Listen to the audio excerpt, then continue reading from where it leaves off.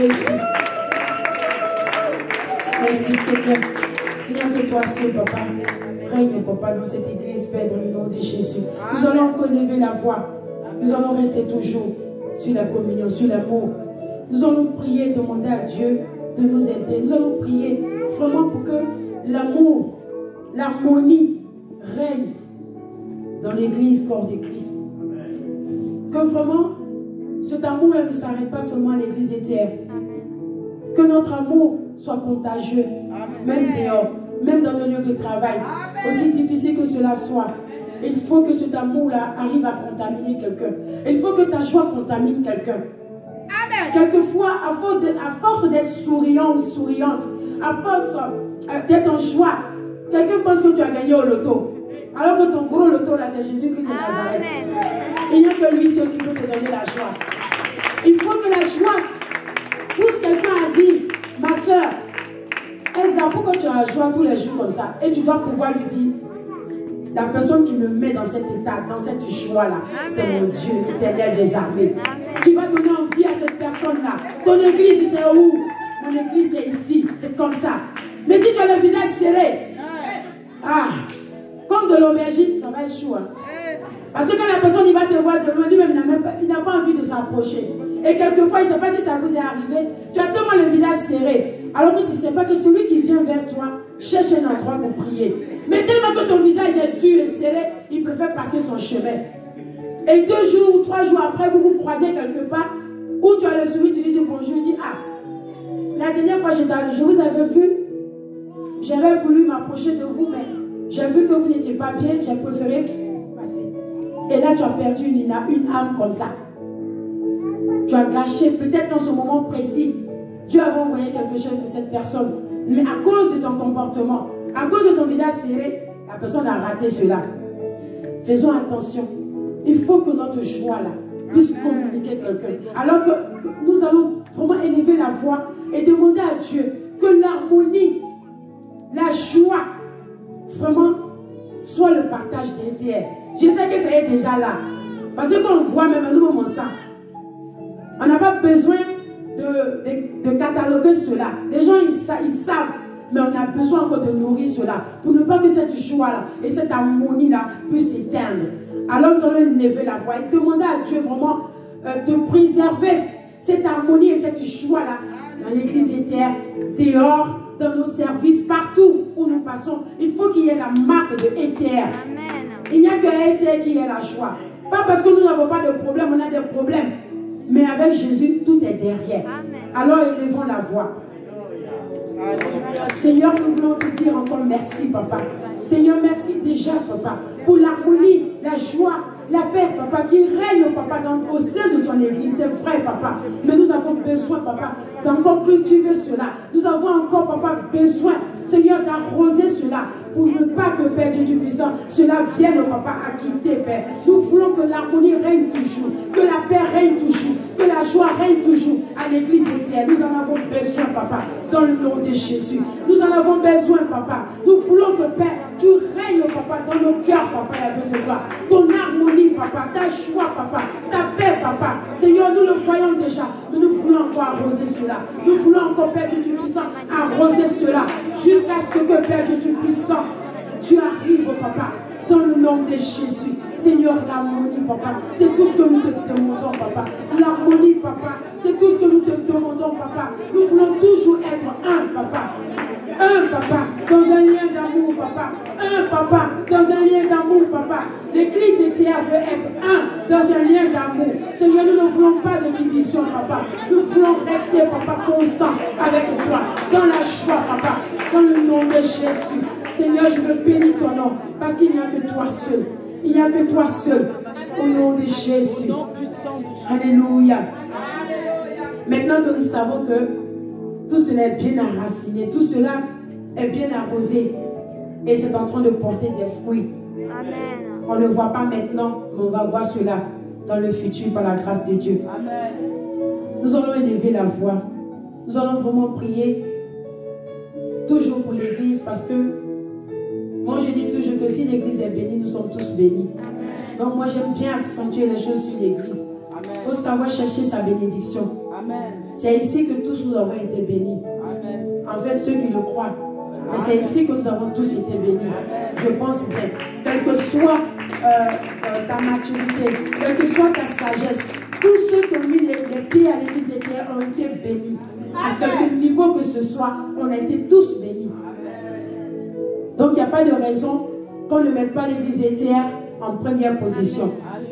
Après nous, on vient après. Il n'y a pas de souci. Nous allons lever la voix, nous allons prier. Ce qui mine les églises, c'est les envies, c'est la jalousie, c'est la colère, c'est la convoitise.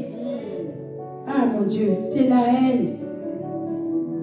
C'est compliqué de gérer des hommes avec un grand H bien sûr.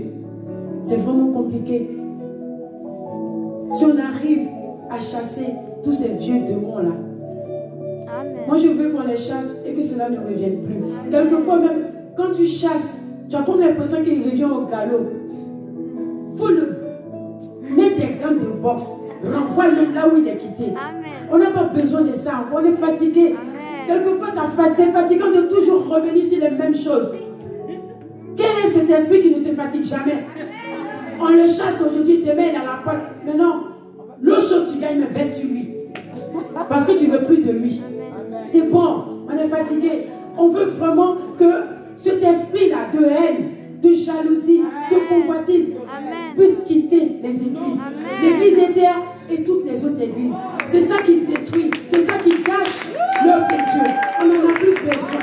On ne veut plus.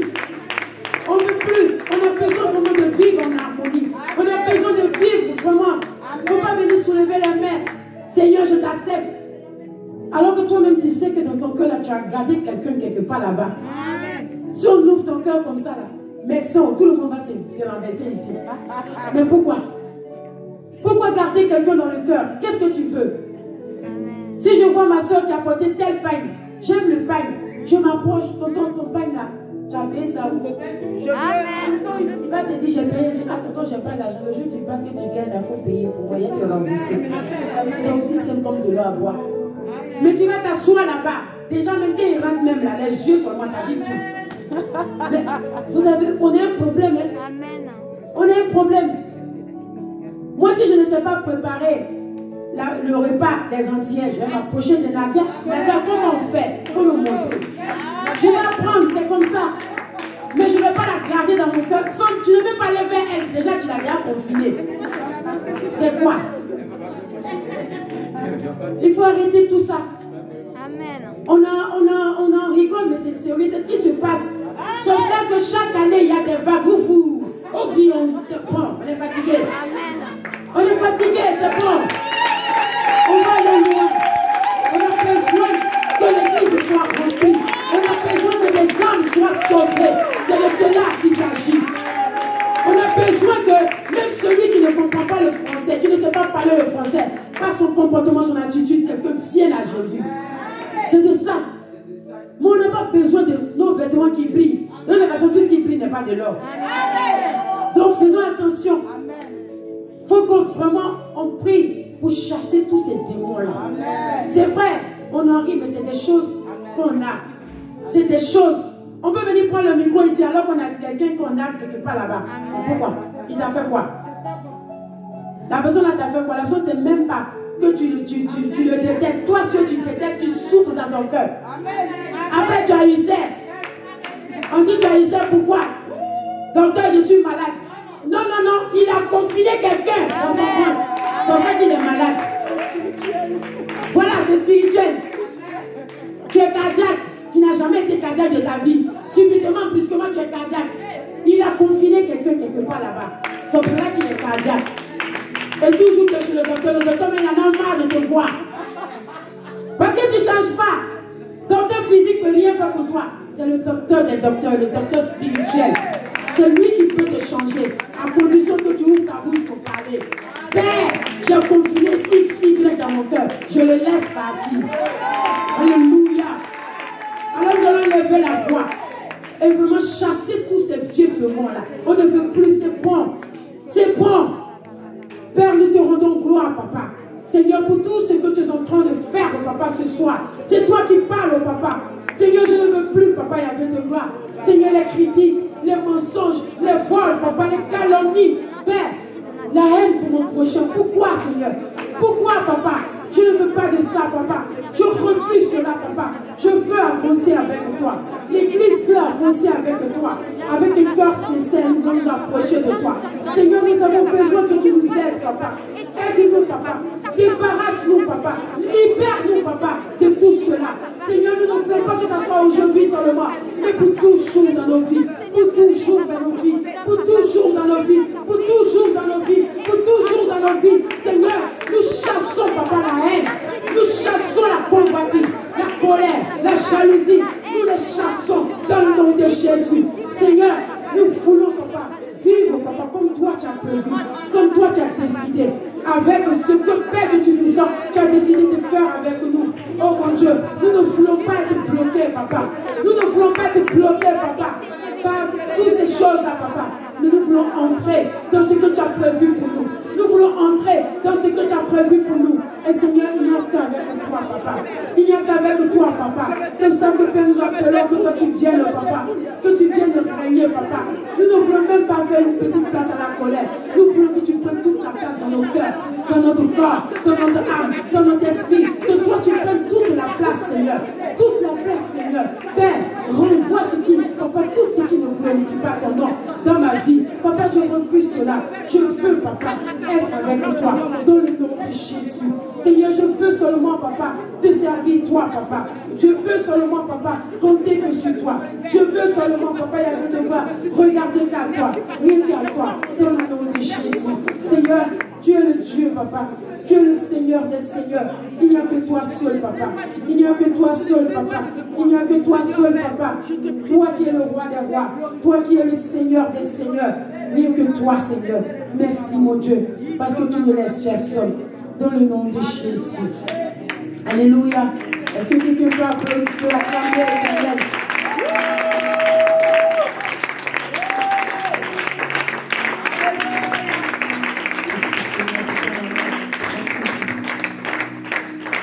Nous allons prier encore, toujours pour l'Église. Nous allons prier vraiment pour que Dieu envoie des ouvriers. Amen. On en a besoin. Je sais qu'il a commencé à faire dans certains domaines, mais qu'il continue, parce que dans tous les domaines, nous avons besoin de combler le vide. Mais il n'y a que lui seul. Il ne faudrait pas qu'il nous envoie des gens qui vont venir encore nous fatiguer. Amen. Que Dieu vraiment nous envoie vraiment ses enfants à lui. Véritablement ses enfants. Je sais que ça existe. Ses enfants sont là. Que lui-même il fasse le tri. Que lui-même il choisisse. C'est de cela que nous avons besoin. Ensemble, élevons la voix. Demandons à Dieu d'envoyer des ouvriers à ETR. On en a véritablement besoin. Oh mon Dieu. Seigneur, des ouvriers, papa. Je sais que papa, tu as commencé à faire, papa. Mais Seigneur, Père, nous en avons encore besoin, papa. Seigneur, fais le tri, papa. Fais le tri, papa. Fais le tri, papa. Fais le tri, papa. Fais le tri, papa. Fais le tri, papa. Envoie véritablement tes enfants. Seigneur, vraiment, ne nous envoie pas des personnes avec des esprits de division, des personnes avec, oh papa, des esprits méchants, des personnes avec des esprits tordus. Père, non, nous voulons tes enfants à toi, papa. Ce que toi tu as choisi pour être, papa, amène, papa. Amène cela, papa. Amène ces ouvriers-là, papa, dont nous avons besoin. Tu connais, papa. Comble le vide, papa, dans tous les domaines, dans tous les départements. Seigneur, nous avons besoin de toi. Seigneur, aide-nous, papa. Qu'ils soient des personnes jeunes, des personnes âgées. Seigneur, nous en avons besoin. Mais des personnes vraiment sages, qui ont l'amour de Dieu, qui ont la crainte de Dieu, qui ont envie de vivre une histoire avec toi. Des personnes qui ont envie de vivre une expérience avec toi. C'est de ces personnes-là que nous avons besoin. Père, et toi tu sais où ils sont. Papa, localise-les et amène-les à ETR, papa. Localise-les et amène-les à ETR, papa. Dans le nom de Jésus. Seigneur, nous bénissons ton nom et nous te rendons toute la gloire. Alléluia, toi. Merci, Seigneur. Alléluia. Alléluia. Alléluia. Nous allons élever la voix et prier pour les finances de l'Église. Amen. Il y a encore beaucoup de choses à faire. Il y a encore beaucoup de choses à faire au niveau de l'Église. Dieu lui-même, il a dit dans sa parole Quand on prend Ésaïe 40 au verset 29, il est le Dieu qui multiplie les ressources de ceux qui sont à bout. Amen. Vraiment que Dieu multiplie les ressources de l'église entière. Amen. Que Dieu lui-même multiplie vraiment les finances de l'église entière. Alléluia. Nous sommes à bout et nous appelons l'Éternel au secours. Que Dieu vraiment aide l'église. Nous allons élever la voix, frères et sœurs, et nous allons demander à Dieu, lui qui est le Dieu qui multiplie les ressources de l'église entière, afin que tous les projets de l'église, vraiment que cette année 2020 puisse aboutir dans son nom puissant. Ensemble, élevons la voix. Père, c'est vrai, Papa, il y avait de toi. Éternel, nous avons besoin de toi, mon Dieu. Il n'y a que toi seul, Papa. C'est toi, Papa, qui fais toutes choses, Papa. Ton église, oh Papa. Et Terre a besoin, Papa, d'argent, Papa. Et Terre a besoin d'argent, Papa. Oh mon Dieu. Seigneur, tu es le Dieu tout-puissant. Tu es celui-là, Papa, qui ne change pas. Tu es le Dieu qui fait des merveilles. Tu es le Dieu de l'impossible, Papa. Seigneur, je prie que tu te souviennes de l'église, Papa. Financièrement, Papa. Seigneur, Père, renouvelle, Papa, les ressources, Papa.